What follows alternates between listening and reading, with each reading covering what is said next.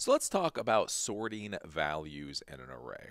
So one of the valuable things with an array is that you can have a variable with multiple values in it. So you can do this for things such as containing a list of names of people that may be attending an event or doing something.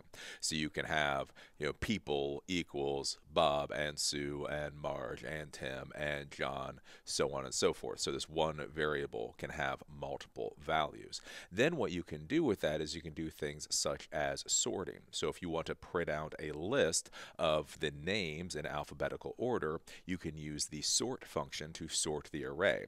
If you want to sort them in reverse alphabetical order, you can use the rsort function.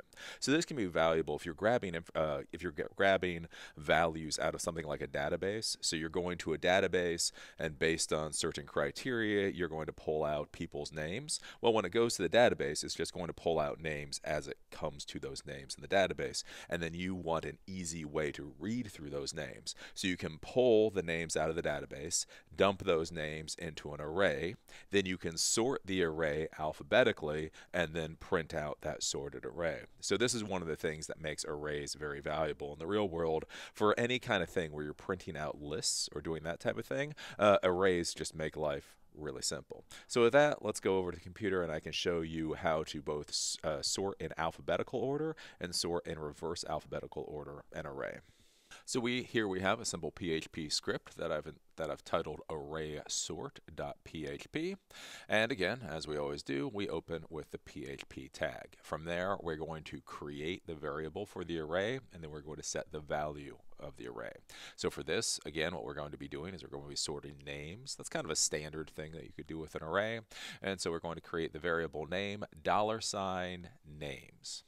We are going to set that to be equal. We're going to use the array function, and then we're going to create this array of multiple names. Now again, in a real programming world, this array would most likely be created by going to a database and pulling out names, or going to a file and pulling out names. But here we're simply just plugging in those names to make life a little bit easier.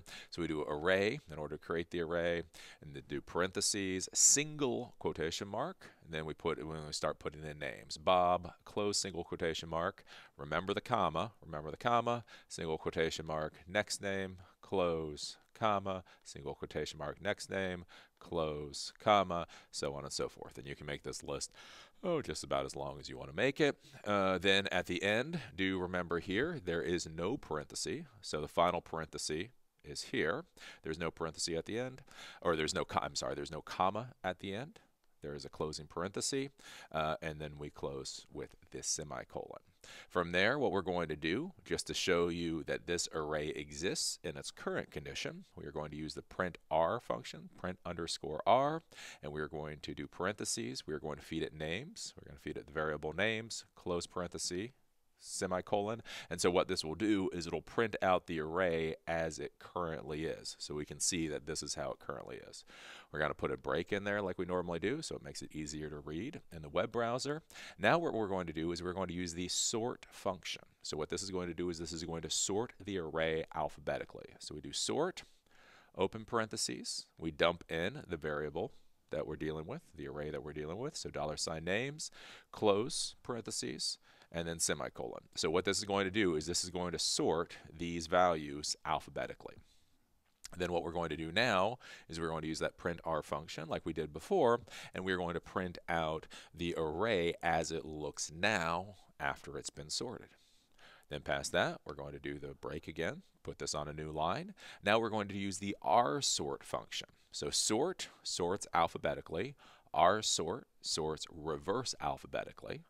Then we do parentheses, again, feed it the array that we're dealing with, close parentheses, semicolon. And then finally, again, we're going to print underscore r function for this array to show how the array currently looks, and it should be in reverse alphabetical order. Now, if we go over to a web browser, again, we type in Silicon Dojo, we can type in array sort. And here we go. And so this is the output of this particular script. So as we can see, the first time we use print underscore R to print out the array. We see its array, and we see Bob is in the first position, Sue the second, Ted the third, Ralph, which is obviously alphabetically before Ted, right? So this is basically how we put it in the script. Then when we sort alphabetically, we can now see Bob is in the first position, Fred is in the second position, Marge, Mark, Ralph, Sue, and Ted. So obviously this has been sorted alphabetically. Then for the reverse alphabetical order, if we take a look at that, R sort. Now Ted is in the beginning, Sue, Ralph, Mark, Marge, Fred, and Bob. And so this is how the array originally looked.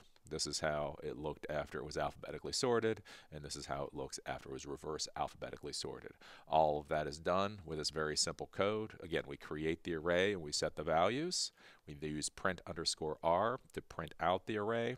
We then sort, so it's sort, parentheses, and the array in order to sort it, print out the results, R sort to reverse sort, print R to print out the results. And so that's how this code works. So that's really all there is to sorting values in an array. There actually is a little bit more to this, but I think it might get a little confusing for people, especially if you're watching this level of class. So if you're interested more in sorting in arrays, I would definitely say you should look it up and do some research, but this gives you an overall idea on how to sort an array. Now this may not seem very important right now. You sit there, you look at it, you go, okay, you're sorting a couple of names. That doesn't really seem like that big a deal.